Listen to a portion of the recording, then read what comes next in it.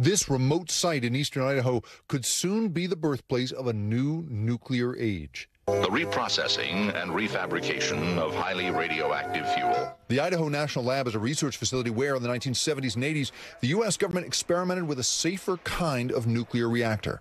The federal government put their early research reactors out here because it's full of underground water, and frankly, there's no one out here. Decades after the plant stopped running, a Silicon Valley-backed company wants to build a new version, a 15-megawatt reactor called Aurora. We'll be installing a fuel fabrication line in here and making fuel for our plant.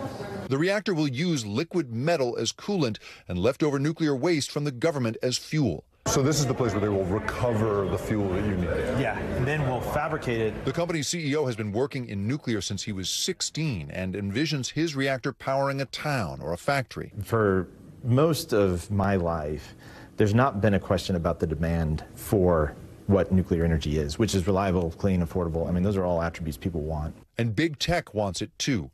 Jeff Bezos, Bill Gates, and a host of VC firms have invested in several nuclear companies. There's a long history of humans and machines working together. OpenAI CEO Sam Altman is chairman of Oklo's board and speaks openly about requiring huge amounts of power for the data centers that make AI possible. This is like a desperate need for as much energy as we can manufacture.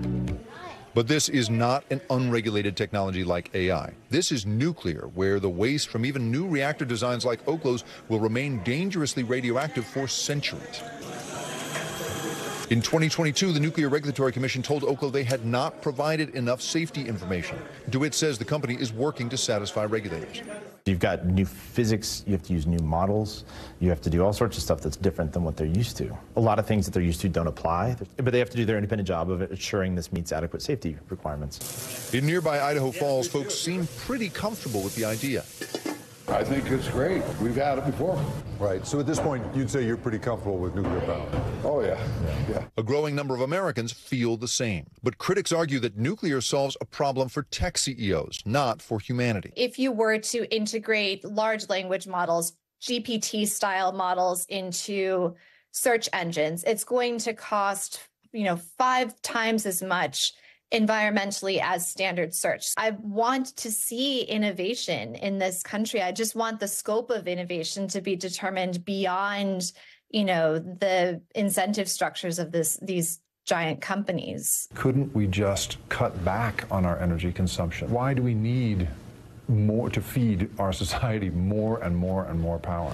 Yeah, I'm going to answer that in 2 ways. We've almost always seen a direct correlation between energy abundance, in other words, high energy footprints, and pretty much all aspects of quality of life. Not to mention, we're also trying to decarbonize. We are still so far away from electrifying vehicles, and the amount of energy we're going to need to do that is huge. Now, Hallie, on the one hand, the question here is just logistical, right? I mean, if we're going to electrify everything from cars to kitchen ranges, we're going to need vastly more power than we can currently produce. But this also raises a philosophical question, right? I mean, whose interests are we serving by going to nuclear? Are we just serving the interests of companies that want to build AI products and EVs and figure out ways to power them? Or are we actually serving humanity's interests? I mean, are we trying to live with more power, or should we be trying to live with less? Hallie? It's these difficult and really intense questions. Our thanks to our good friend Jake Ward for all of that amazing reporting. Thanks for watching. Stay updated about breaking news and top stories on the NBC News app or follow us on social media.